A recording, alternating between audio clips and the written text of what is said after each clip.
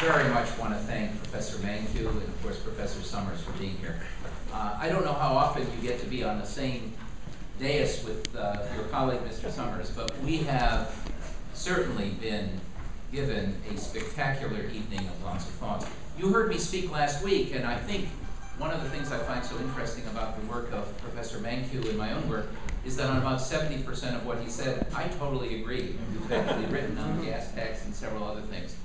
I only hope if Mr. Romney is elected that you will play a very important role.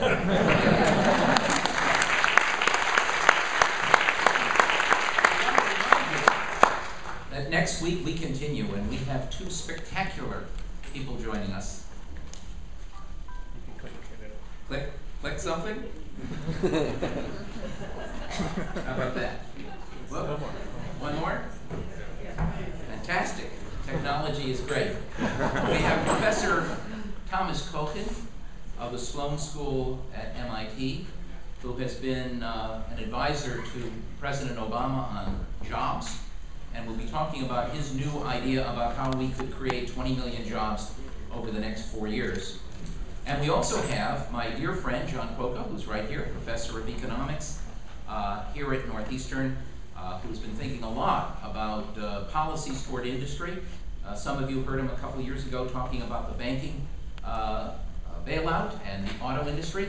We're going to have Professor Quokka back with us to talk about policies toward industry. We're going to be looking at jobs. And then, 2 weeks from tonight, we're actually going to get an answer to a question that Larry Summers was unwilling to answer, and that is, what should the Fed do?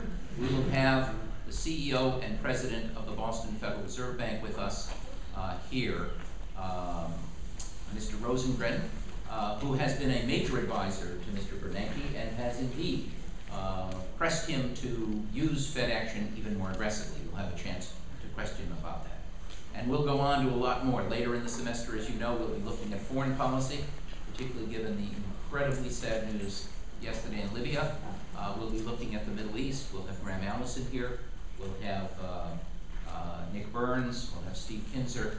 So we have a lot to cover. But I must tell you, this was one of the most exciting nights I've spent in 40 years of economics.